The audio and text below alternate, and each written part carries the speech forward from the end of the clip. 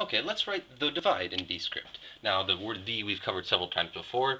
T-H-E becomes, there we have it. Without lifting the pen, a single stroke produces the word the.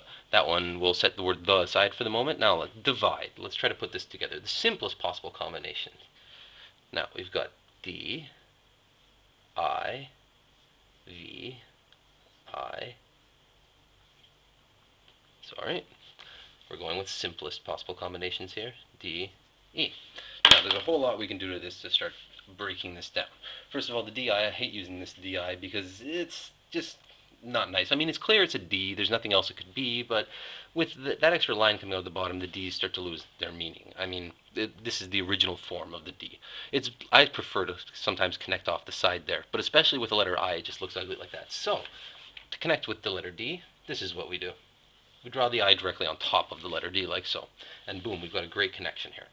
Okay, D-I-V. Now, there's a special version of, this is I, this is V. We've got a special version of I we can do like that. Looks quite nice, actually, IV.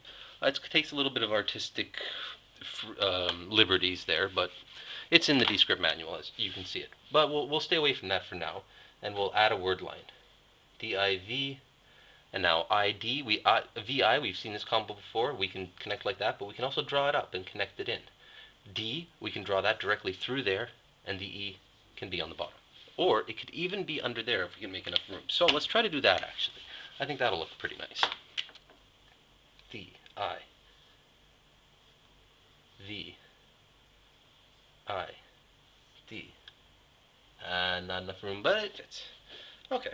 Starts to look pretty nice, actually. It kind of looks like something is dividing something. As you can see, Dscript is a great language because you can, while the letters don't intrinsically have some kind of logographic meaning to them, you can find a way to give it to them. You use your imagination to assign visual meanings to the words, as opposed to them originally having meanings that you are then to associate to the word.